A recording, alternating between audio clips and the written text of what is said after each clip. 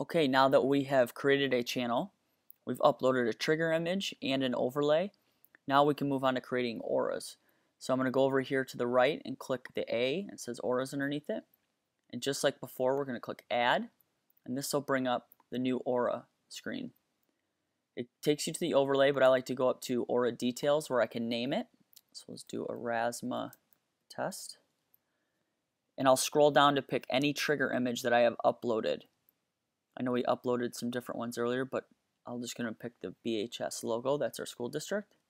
And then select what channel I would like it onto. So we created a test channel earlier, so I'll go ahead and select that.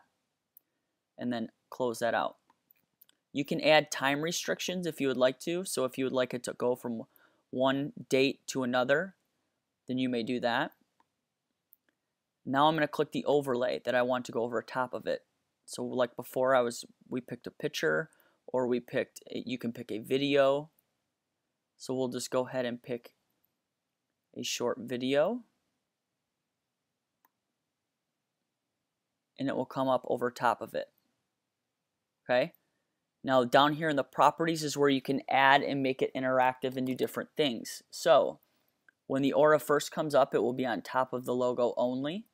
But if they double tap the screen, then it will go to full screen. I can switch it to where as soon as the overlay is started, it will go to full screen. That way you do not need the trigger image anymore.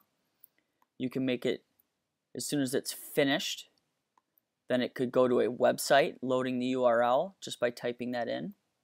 And this is where you can make them interactive to add buttons if you would like to, and make them do more things, but we'll talk about that in a different tutorial.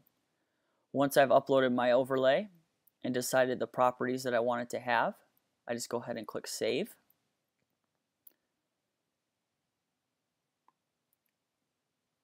It'll save, and then I am done. I can X out of that.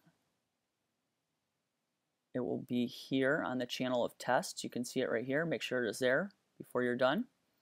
And that is how you create an aura. So anyone that follows your test channel now, or any channel that you make, will now be able to view that aura.